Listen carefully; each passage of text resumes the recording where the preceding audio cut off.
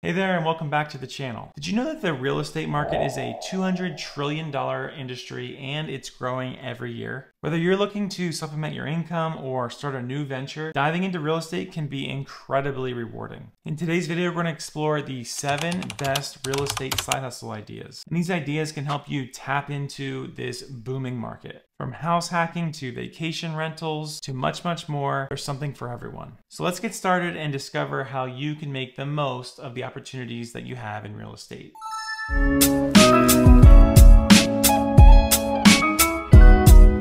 Hey there, Sean with The Modest Wallet. If real estate is on your mind, then you have definitely come to the right place. Now, currently the real estate market is in a pretty tough situation for many parts of the world, but there are still some opportunities out there to get a taste of it without making it your full-time job yet. Who knows though, your side hustle could turn into your full-time job eventually, so I'll quit talking and get into the 7 best real estate side hustle ideas.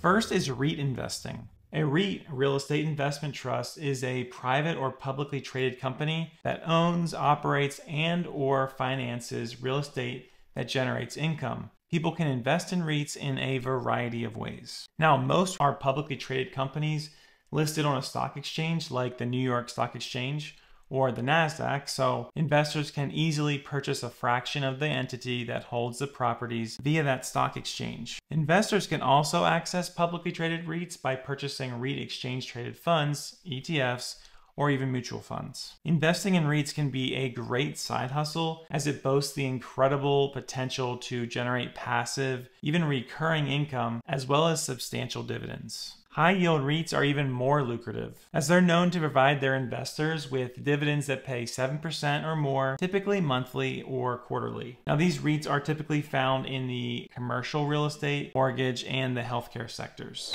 Second on the list is real estate crowdfunding. Real estate crowdfunding involves the pooling of money within a group of investors to fund real estate projects that will turn a profit, which is then divided among the group. This is a great way for people who may not have all of the capital necessary to purchase property to get involved in real estate and this incredible income potential that it has to offer. It does come with its own set of risks though. Projects can fall through, the market can take a downturn, and money can just be lost. Always be prepared for the worst while hoping for the best. Real estate crowdfunding sites are a great way to get started with this side hustle, so keep in mind that some of these sites do require investors to be accredited. If you're not an accredited investor, you should check out these platforms which accept non-accredited investors. Places like Fundrise, which I've done a video on, Realty Mogul, Roofstock, Ground Floor, and DiversiFund. As I did already mention, if you want to learn more about these sites, check out other videos specifically on some of these sites that I just mentioned. Next on the list is bird dogging. Now, I've heard of the brand Bird Dog, but didn't actually know what it was until now. A bird dog in the context of real estate is someone who searches for undervalued properties and good investment opportunities. It can even exchange this information with house hunters, flippers, and real estate agents for a standard fee or a portion of the profits if an agreement has been made. Income potential for a real estate bird dog will depend largely on market conditions, but also on their ability to really network within the industry to make those important connections and to eventually build a great reputation. Now, the great thing about this real estate side hustle is the low risk and low commitment, allowing you to work on it part-time if you prefer, or you can even do it full-time eventually. The process now is rather simple. To get started, you should build up your network with real estate agents and other real estate professionals.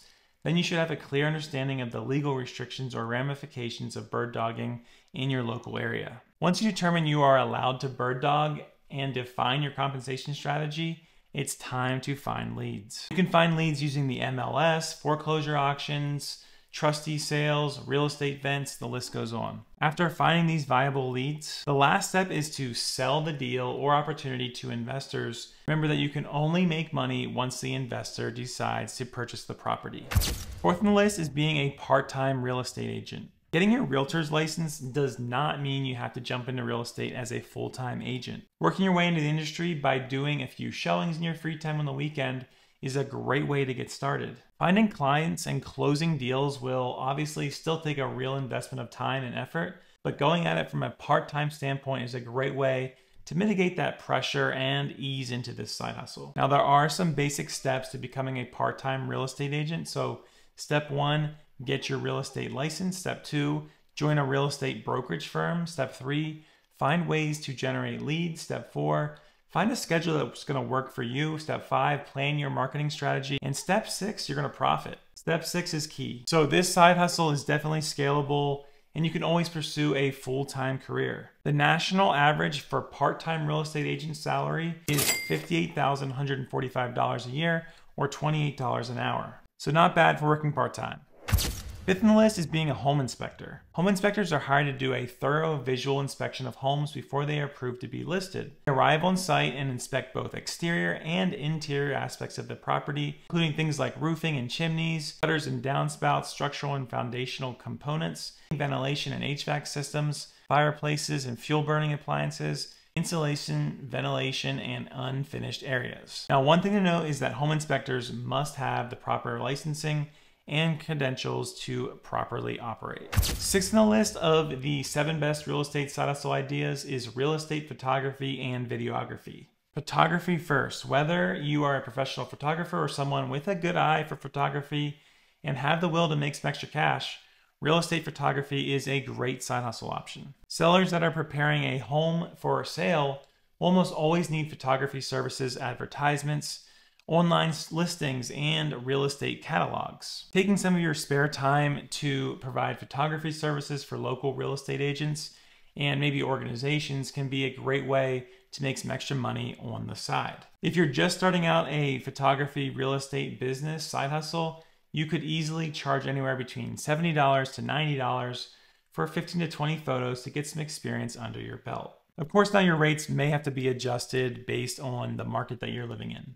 Like photography services, videography has become just as important for the process of selling a house on the public market. Videographers are paid to shoot and develop property films or virtual tours. They're essentially a collection of different video clips that have been strategically taken around the home and turned into a video presentation. Virtual tours are a great way for sellers to showcase their home and all of its spaces in a nicely composed video that can be featured online to attract attention and allow potential buyers to take an initial look at the house on their own time. So similar to the rate for photography, videographers could charge anywhere between $150 to $200 for aerial photos and $200 to $350 for 360 tours and walkthrough videos. Seventh and final on the list is house hacking. House hacking is the practice of buying real estate with the intention of strategically dividing the property into multiple units that can be rented while you live on one side for free.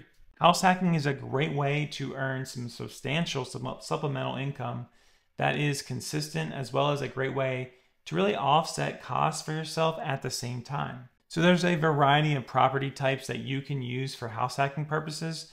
The most common type of properties are duplex units, but you can also use triplex spare bedrooms of a single home, a basement, or even on-site cottages, garage apartments, mobile homes, or rental RVs, and even renting parking spaces. Beyond cash flow, one of the main benefits of house hacking is that it can allow you to access better financing, mortgage rates, for the property that you intend to buy. This is because the property is categorized as owner occupied since you're living in one of these units. Not a bad gig. The real estate industry is constantly growing, and that comes with opportunities for people to get involved and start earning supplemental income. In this video, we have highlighted the 7 best real estate side hustle ideas that can provide a way to make some extra cash. From reinvesting, house hacking, and crowdfunding, to even bird dogging, real estate photography, and so much more, the options are numerous. In pretty much every scenario, you don't need a lot of money to get started. We hope you've learned everything you need to know about real estate side hustles and can use that knowledge to decide which hustle is best for you. Thank you so much for watching. We hope you found some value in this video. You'll smash that like button for the YouTube algorithm. It really does help us out. It's free, along with subscribing, which is also free. And make sure you find us for more Money Made Simple videos. I'll see you in the next video.